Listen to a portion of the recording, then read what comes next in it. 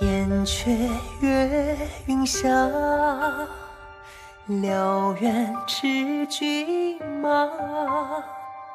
楼台烟雨落衣襟甲，月下风中花。苍穹何时华？明月照谁家？庭院清风休吹啊，借人心头话。爱似歌，情如花，梦落在我钗头花。那问天涯，月逐家，谁让红袖惹天下。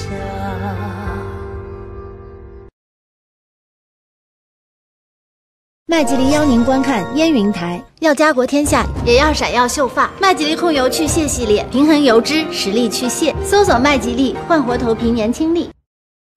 压宜兰进店。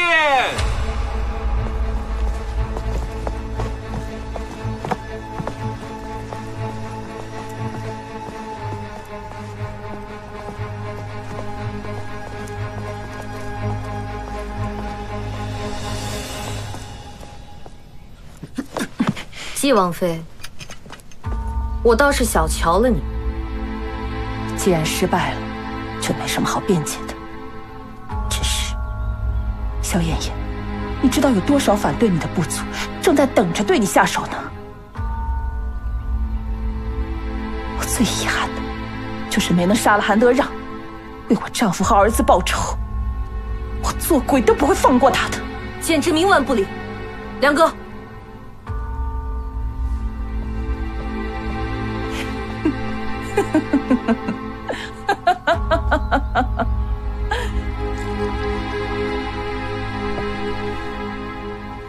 季王妃，请。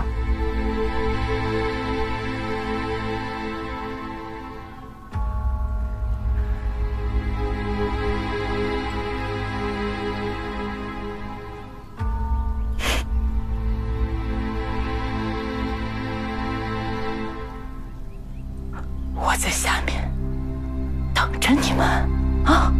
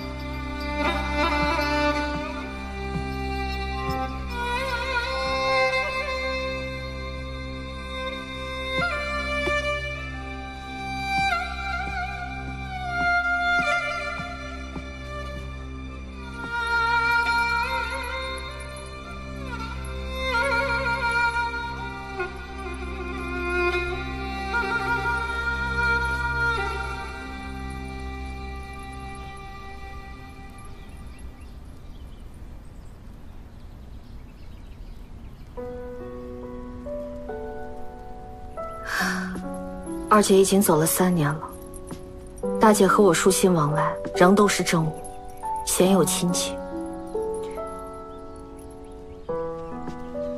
想来她的心里也还是在怨我吧。每到乌骨里的忌日，你都潜心祭拜。胡念终究是你姐姐，她知道你的苦楚，就算嘴上不说，心中也是有所记挂的。你就不要再为此忧思伤神了。每年这个时候，你都会送来安神香，就算有再多的忧思，也都减淡了。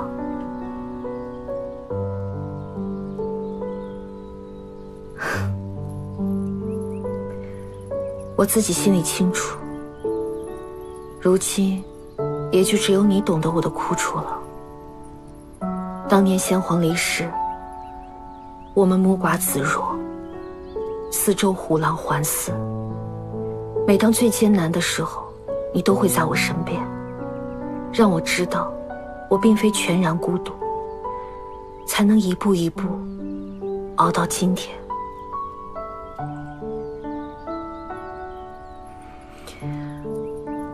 谢谢你，德让。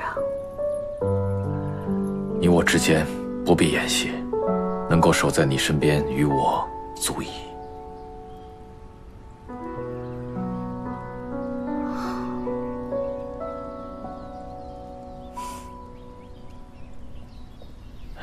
如今主上已经成年了，可身边的虎狼还在伺机而动。自你下令收拢各部兵权后，宗室内亦是怨声鼎沸，以虎骨为首的贵族老臣们聚焦兵权，这很是棘手。若是强行收编，恐怕会震动朝纲。收拢兵权，动的是契丹各部宗亲的根基，自然不是易事。这件事情由你去推行，遇到像虎骨这样身份尊贵的三朝老臣，必然会受到一些折辱。他干的那些混事儿，我都听说了。只要于大辽的千秋有益，我个人的荣辱又有何故？不，你是宰相，是主上的相父，你的荣辱便是大辽的荣辱，岂能轻视？我都已经想好了，过几日便是你的生辰，我将会在宫中宴请群臣，为你作寿。不可，这不合礼法。之前因收拢兵权一事，在朝中已经是沸沸扬扬，现如今若在宫中办寿，那岂不是又添了把火？我就是要烧这把火。你身为相父，自然担得起这样的礼遇。那些朝中老臣，倚仗着身份尊贵，肆意妄为，也是时候应该教他们何为君臣之礼，也得让他们清楚，大辽的天下，由不得他们来做主。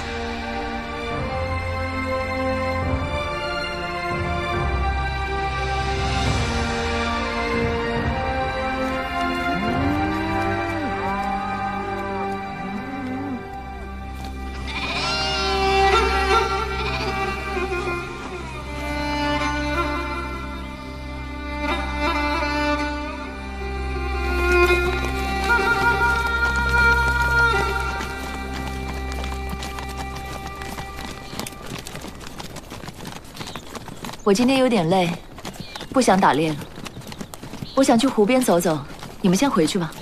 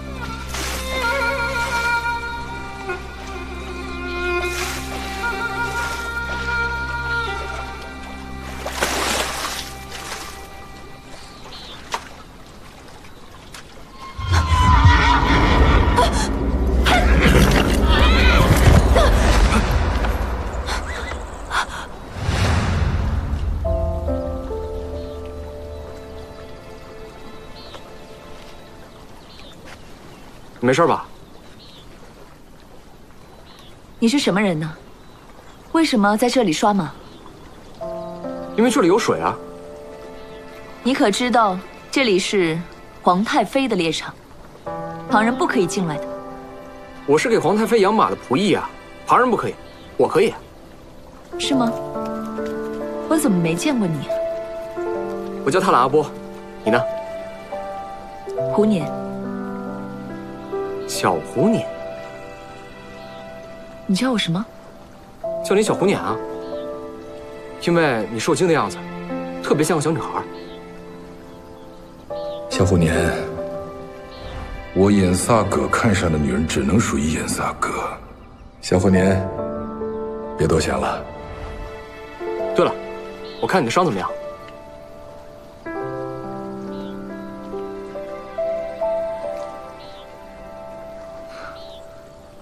怎么了？你可知道我是谁啊？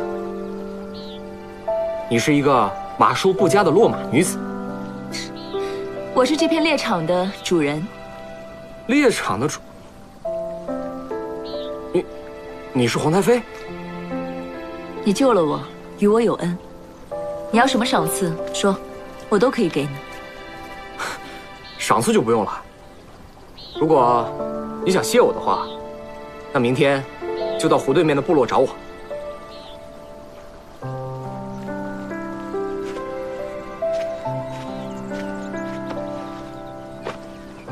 小胡辇，我等你。撤！撤！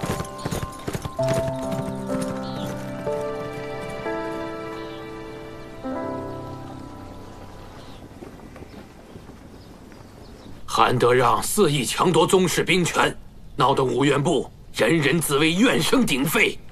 恳请主上做主，莫让老臣寒心。虎骨大人，请起。谢主上。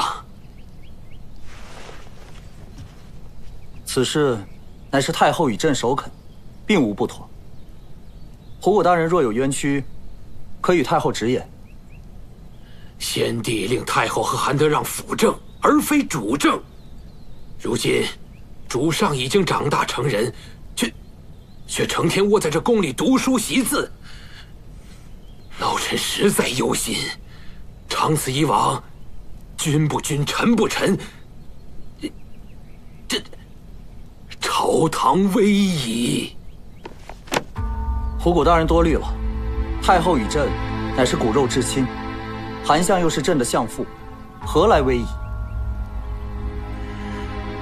太后自然不会害主上，可韩德让是外人，是个帐下奴出身，得了高位，不思报效主上，反而开了科举，网罗党羽，大肆选拔男人入朝为官，契丹官员已不到1-2成，这早就不成气候了。那个侍坊，居然成了我大辽的北府宰相，这何等荒唐啊！主上仁厚，不以天子之尊自居，可韩德让呢？肆无忌惮，不知进退。难道我大辽的江山要由男人做主吗？慎言！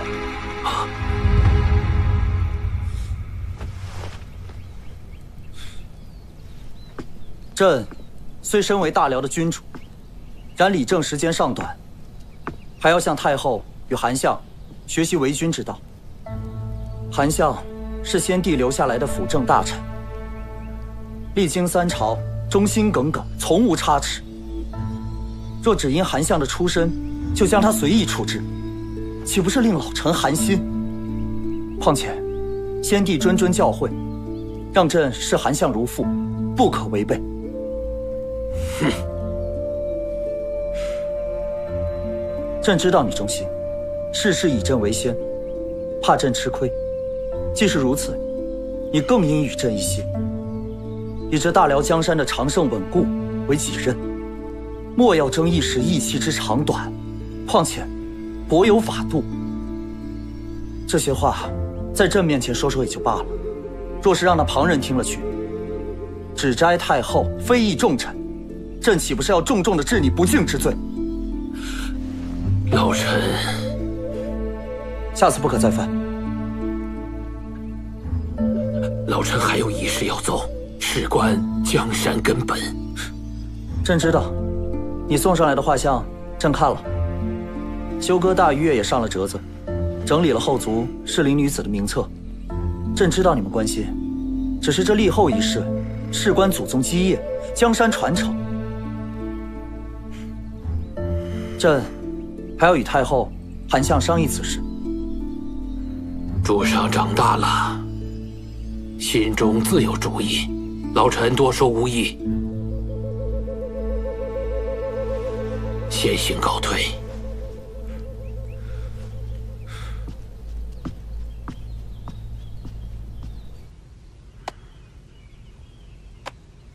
竟然让纪王妃说对了，韩德让，这是一步步在排除异己呀！父亲，那我们该怎么办？不能再这样下去了。韩德让必须离开上京。这可难办了。太后待韩德让之亲厚，可远不止于君臣之情啊。男女之间关系越亲密，越容易生嫌隙。都说冬天衣服好难搭配，大姐有办法。试试西装配尖头短靴，超帅的。再叠穿一件羊毛大衣，又变回优雅知性。外面买一件的钱，在唯品会能买一整套。品牌特卖就是超值，上唯品会搜烟云台，买我的同款吧。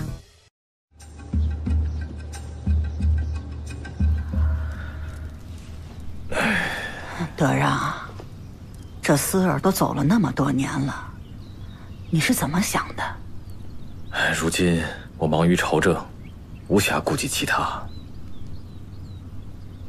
我听说有人给你送女人，你没收，为什么？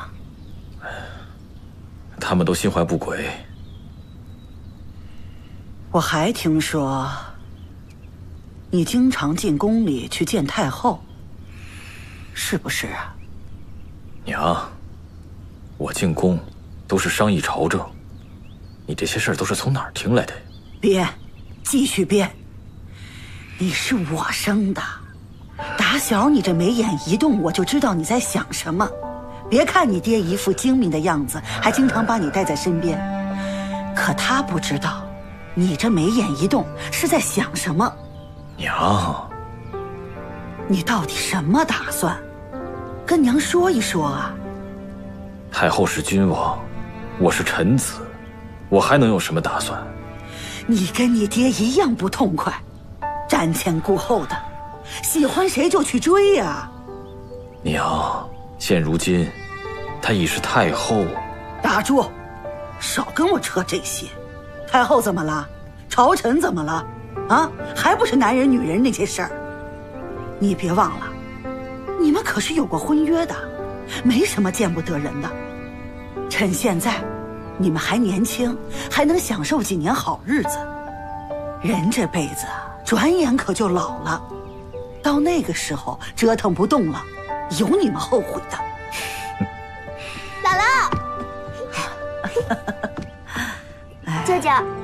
哎，来，到姥姥这儿来，我的菩萨哥，姥姥一见你就开心。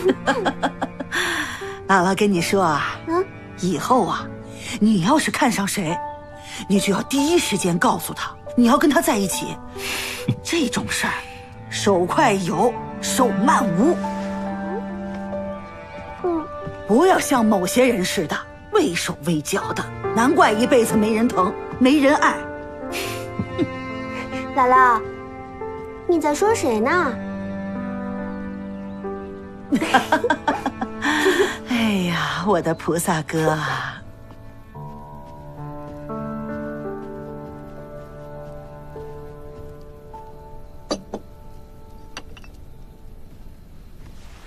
太后，韩大人寿宴一事，宫中已经在准备了。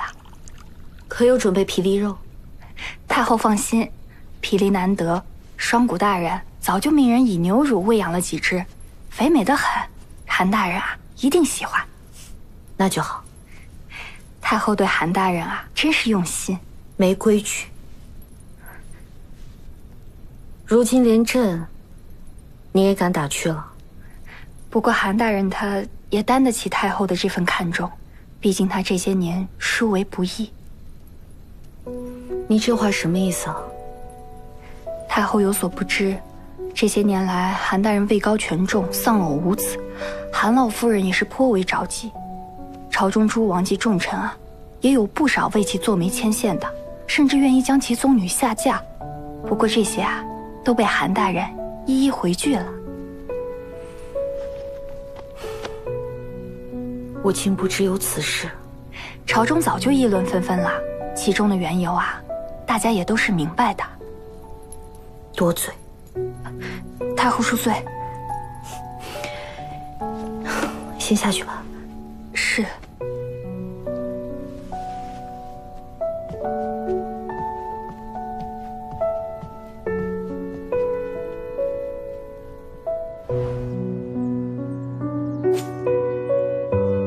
我韩德让，从今日起，与萧燕燕生死契阔，永不分离。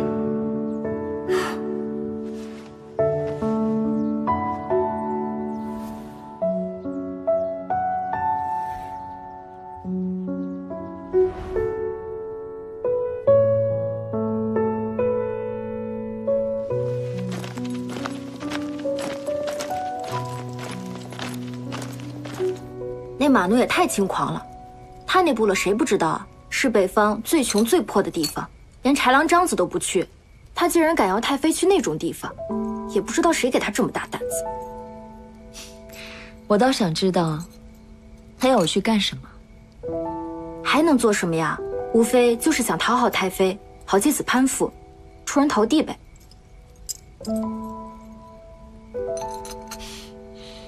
他不是那样的人。太妃，你只见过他一次，他是什么样的人，你怎么知道啊？好了，他是什么人，明天见到不就知道了？你还真要去啊？为什么不去啊？就当给他一个恩赐吧。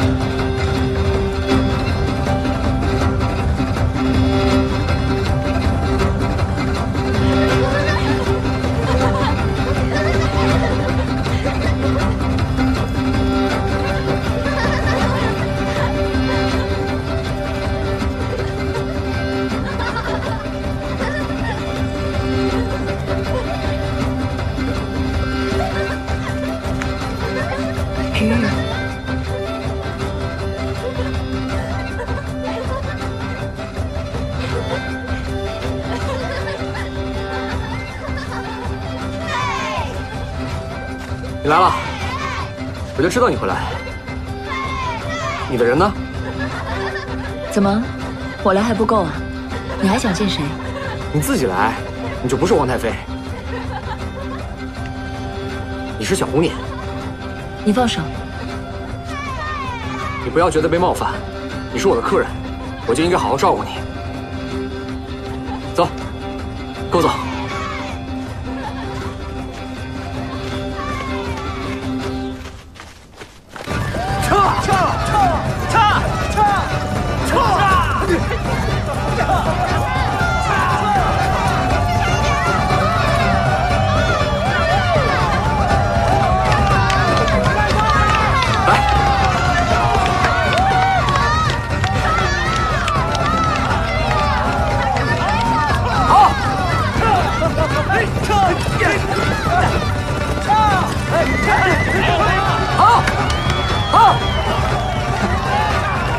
你看，被抢走书袋的人就要出局，最后能够拿到最多红书袋的人就是今天的勇士，他能带走自己心仪的姑娘。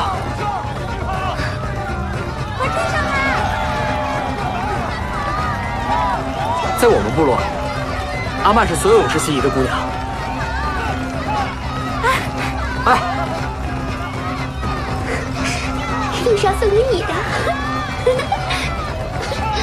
你也要参加？当然了。为了他吗？为了我心仪的姑娘。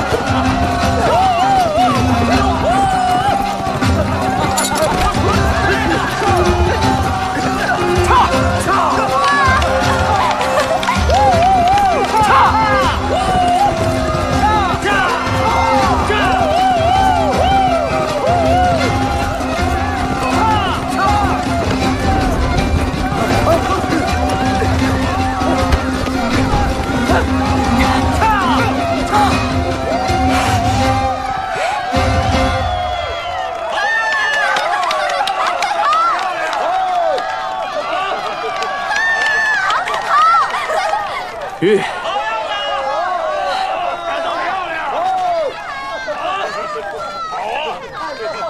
好，厉害！是手真不错，真厉害！是不是喜欢人家呀？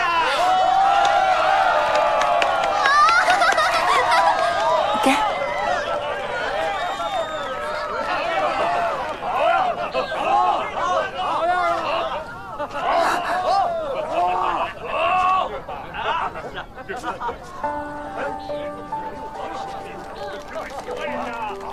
你为什么给我？你从我身旁经过，便带走了我的心。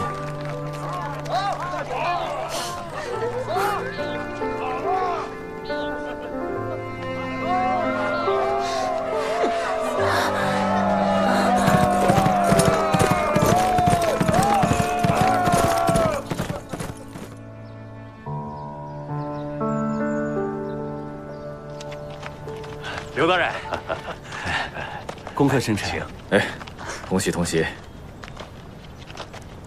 哎，舅舅，你看谁来了？哟，胡萨哥也来了。舅舅，恭贺生辰。好。四哥，别摸人家头了，我都是10几岁的大姑娘了。是啊，现如今已经长成个大姑娘了。哎，舅舅，知心表弟、汤金表哥他们都来了吗？他们应该到了吧？四哥，太后怎么会突然命你进宫祝寿呢？不会出什么事吧？能出什么事儿啊？我们先进去吧。好，走吧。嗯，走走。今日是家宴，贺韩相寿辰。朕这一杯，敬与韩相。我大辽数年来君臣一体，江山稳固，韩相功不可没。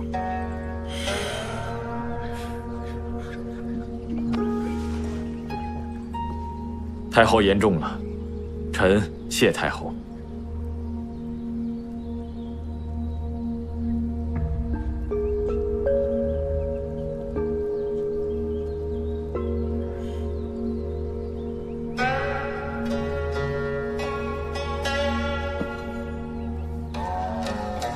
借给相父。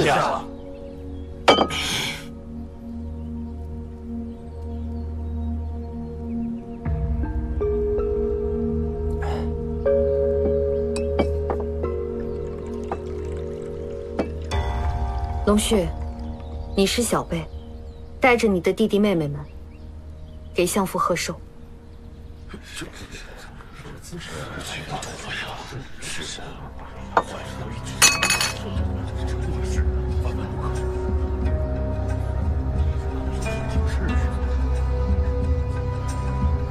太后，这不合礼法。韩相不必多虑，今日乃家宴，你是长辈，他们理应如此的。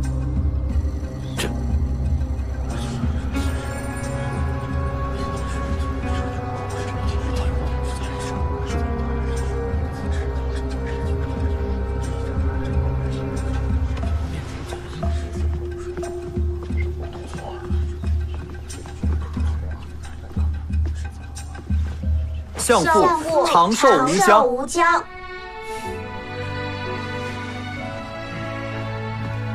主上，快快请起。相父劳苦功高，不必拘礼。朕知道相父喜爱文墨，特意寻来这方端砚，为相父贺寿。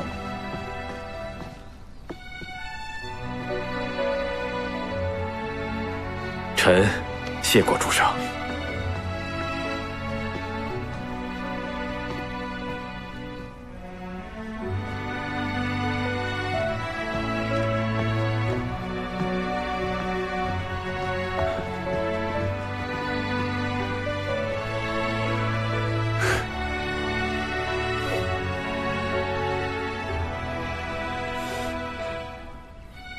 朕也准备了一份礼物。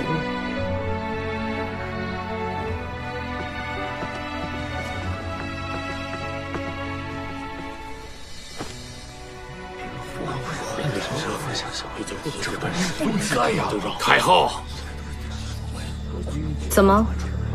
这沃鲁朵的兵符向来都是宗室掌管，太后此举不合祖制，还望收回兵符。宗室主掌，那朕就奇怪了，这沃鲁朵究竟是宗室的还是主上的？主上都没有反对，你着什么急啊？太后此言何意呀？我虎骨对主上忠心耿耿，正因如此，才为主上着想。沃鲁朵万万不能落入外人之手。外人？韩相是主上的相父，虎骨大人这是要公然挑拨主上和韩相吗？主上，臣绝无此意。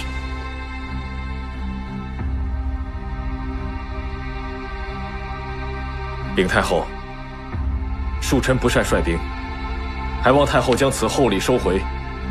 太后与主上的美意，臣感念不忘。韩相过谦了。昔日，先皇也曾将兵权交由韩相掌管。你们说此举不合规矩，这规矩是谁定的？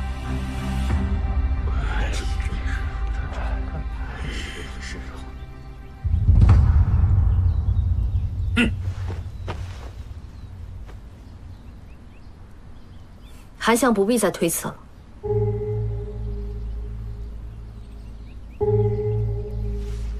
臣谢过太后，谢主上。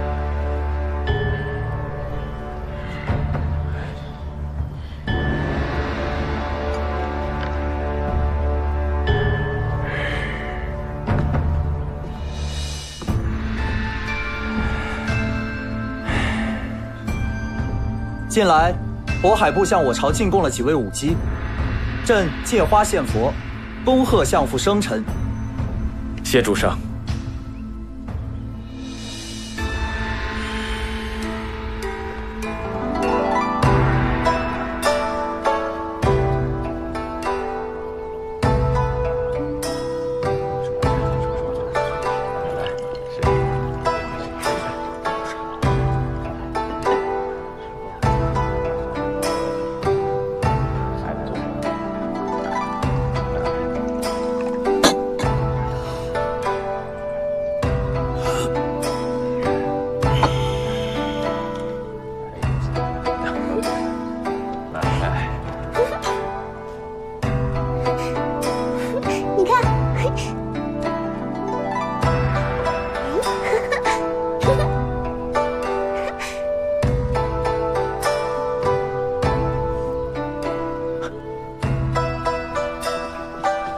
那个是谁啊？那是韩相的外甥女，国舅萧伟印大人的掌上明珠，名唤菩萨哥。菩萨哥。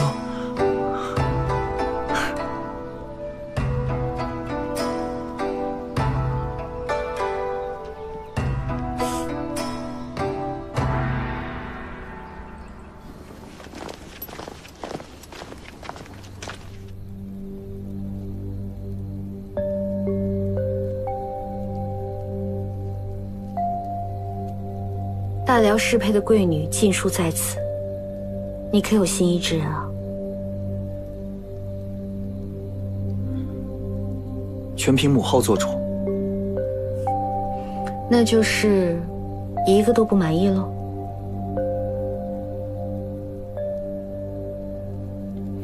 文殊奴啊，皇后作为一国之母，也是你的枕边之人。是要跟你琴瑟和鸣、相伴一生的女子。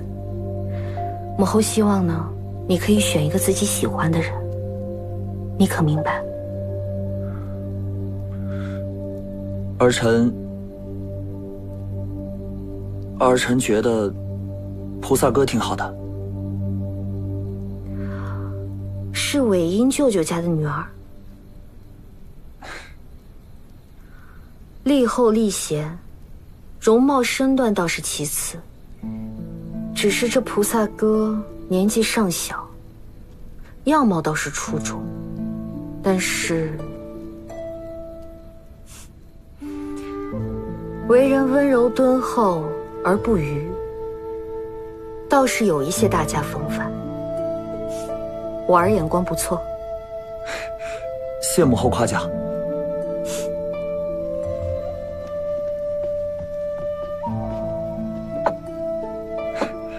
这是渤海部进贡的，式样与宫中的不同。母后快尝尝。想用糕点来打发母后啊？在寿宴上，你便已经看上人家了，是不是？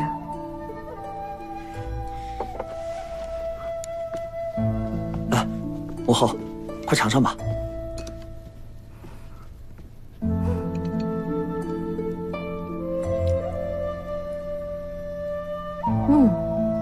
果然不错，给韩相府送一点去。是。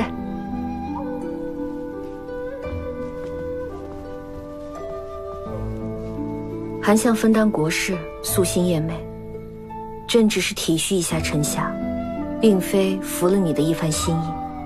儿臣只是有些心疼母后。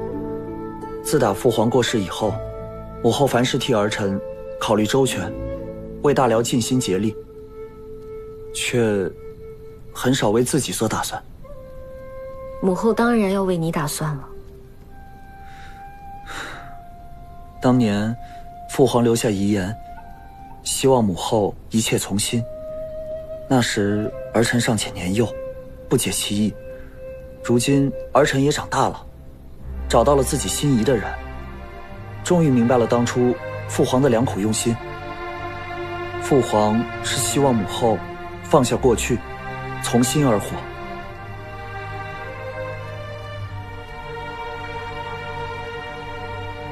如果是相负的话，儿臣没有异议。朕是大辽的太后，大辽国泰民安，才是朕的心之所向。韩相也是受先帝之托，并无其他心思。母后劝儿臣是头头是道，自己反倒糊涂了。韩相多年来孑然一身，一心守护在母后的身边，说是受先皇托付，儿臣是不全信。母后时时挂心于韩相，亦是有情而不自知，如此错过了，岂不是会抱憾终身？我们契丹儿女向来不拘小节，与男人不同，寻常女子尚可一人而嫁，堂堂太后又有何所惧？何况母后不是还有儿臣吗？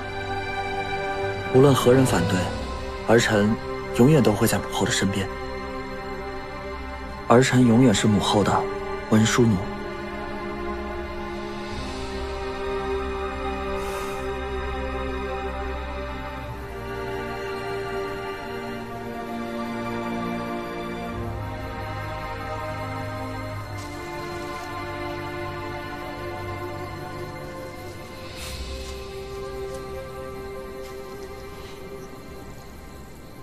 你看着我干什么呀？小姑娘，因为你的心里住着个可爱的小女孩啊。胡说！你总习惯把真实的自己藏起来，既不让别人看到，也不让自己察觉。小姑娘，你应该学会做真实的自己。我家里有3姐妹，我是大姐。母亲去世之后，我就是家里的主母。我要照顾我爹爹，要保护我妹妹，这一生都为家人而活。他们对你来说一定很重要吧？你一定很想他们。你呢？你的家人呢？我从小到大都没有家人，是部落的村民一人一口饭把我养大的。那么可怜啊！我才不可怜呢，我活得多自由自在啊！今天可以去树林里打猎，明天可以在湖边捕鱼，想干什么干什么。我很羡慕你，可以那么自由自在。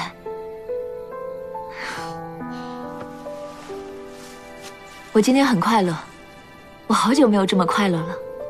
那你留下来啊！你留下来，天天都这么快乐。我还有我的责任，我还要守护我的妹妹和她的天下。那你自己呢？你什么时候才可以为自己而活？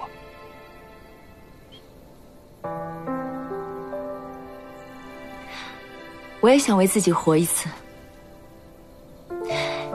你跟我回去吧，做我的将军，做我的禁卫，那我们就可以天天在一起了。我就是个马奴，我只会养马，不会做什么将军。再说了，我已经习惯了自由自在。做将军也可以自由自在的，我保证，你不会受任何的拘束。你还是你，你是我的踏懒阿波。你真的想我跟你回去啊？小姑娘，我不是为了做什么将军，但是我喜欢你，我愿意做你的将军。